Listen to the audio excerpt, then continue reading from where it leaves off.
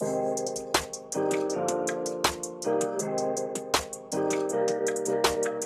it going, guys? I'm Connor from Running Warehouse, and I'm here with Danny Orr, the General Manager of Performance Running at New Balance. And Danny, what do we have here today? There is a lot of cushioning in my hand. We've got the FuelCell Supercomp Trainer, or the SC Trainer. What was the inspiration behind this shoe? What do we got going here? Yeah, Connor, all I would say to you is that this is a wild one. You know, I think when we were thinking about it and talking about it, you know, the whole notion of this shoe is, can we absolutely maximize the energy storage and energy return for this consumer to maximize performance? We've gone to wild heights. We've added a new proprietary technology into the midsole that we'll definitely get to talk about.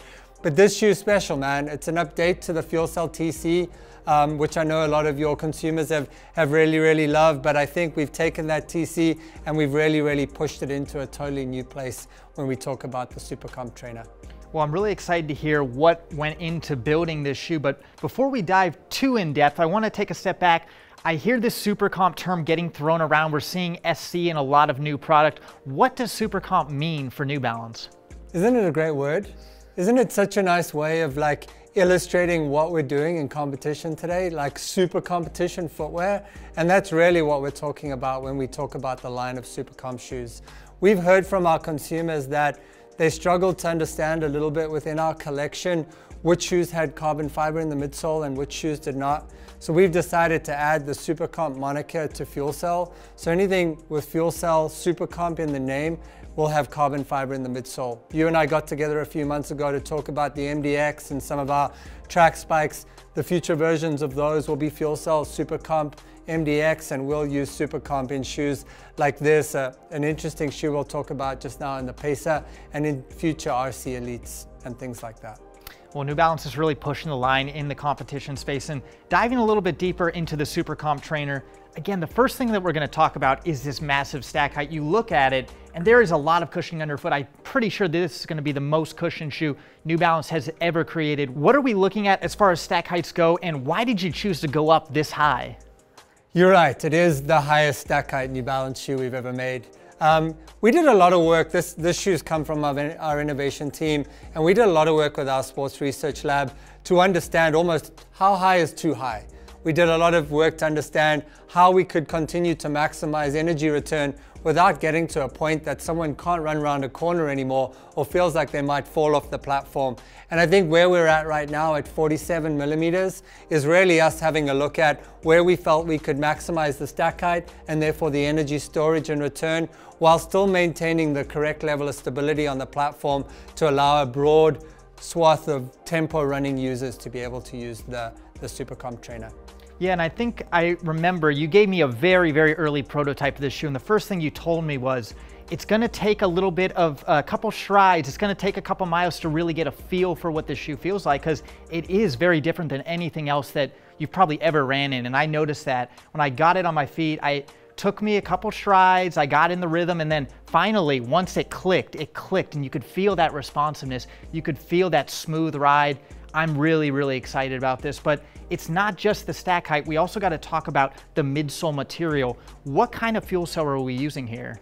Yeah, so just maybe 1 second back to your commentary. You know, I feel like we heard that consistently from our athletes that were part of our initial wear testing on the shoe, and all through the wear test process, that there was a bedding in period, right? It was on the more unique side of the spectrum. The benefits were truly real. It just took a little bit of time for people to become accustomed to them and really get a serious amount of pleasure out of this shoe. And I think that's what comes with trying to do something really unique and special. In terms of the midsole, you know, there's two things I want to talk about. Firstly, that we're introducing a new proprietary technology for New Balance known as Energy Arc. Again, coming directly from our innovation team, we've created a new shape to our carbon fiber plate, which has a camber in the midfoot to allow the carbon fiber to flex and move and store energy. And then secondly, this big midsole void. So you can imagine that the void in the midsole as well as the carbon fiber plate working together to maximize energy storage and maximize energy return.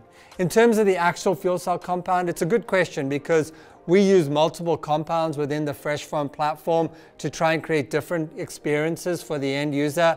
This is not exactly the same compound that exists in the SC Elite. It's the same compound that we've used in shoes like the TC and the 5280 previously. And one of the reasons we chose it is that it's just a little bit denser than the supercritical foam in the FuelCell RC Elite. And by making it a little bit denser, it's just provided a little bit of additional stability for what is such a high platform shoe.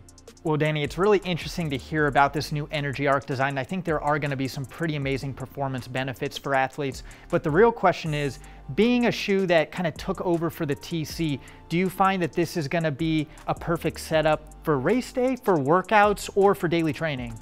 I think the answer to that is a little bit in the middle, depending on the consumer. We believe that the setup for this shoe is going to be fantastic in a training and a racing environment for an everyday consumer. And then as you think about a professional athlete, a little bit more focused on the training side. And I think as you look through the rest of the FuelCell collections and certainly the Supercomp collections as they come out in 2022, we will be addressing and tweaking and changing not only the midsole setups, but the plate setups to try and address those different use cases for those different consumer sets. What do you think are going to be the main benefits that a competitive athlete will get out of a shoe like the SC Trainer? Through the midsole setup and the Energy Arc technology, we are seeing more energy storage and more energy return out of the Supercomp Trainer than any other shoe in the New Balance line. What we're hearing from our athletes is that is greatly benefiting them in a training environment, as well as their ability to keep going the next day and to train more frequently and to train at a higher level based on the performance that they're getting out of the shoe. And I'm going to keep saying it, to train, to train, to train. Right, because at the end of the day, that's what it's really all about. You can run fast on race day, but you can't get there unless you put in the miles day in and day out as you're leading up to race day. So I feel like this is going to be a shoe that a lot of top athletes are going to add in to their daily training and workout day lineup. Now let's move on down to the outsole. We don't have anything too crazy. We've got some rubber strips, fairly thin. We've got that exposed plate we were already talking about. Can you give us a little bit more insights on what went into the outsole and potentially what this little strip is poking out here? Yeah, you know, we don't want the carbon fiber to shatter, right? So all through the wear testing, this is naturally a weak spot for us. If you were standing on a stone or something like that, it can pierce the carbon fiber and shatter. And that individual rubber piece there is really just to protect the carbon fiber where it gets closest to the ground. You know, what we want to do in a shoe like this, and we know weight is so important in this category, is really make sure that we are being as minimal as possible while still maintaining the durability that this person requires in an up-tempo training shoe. And that's why right now the rubber looks kind of minimal, but it's providing just enough protection to ensure that the FuelCell foam will last and ultimately that the shoe will last the length of time that the consumer demands.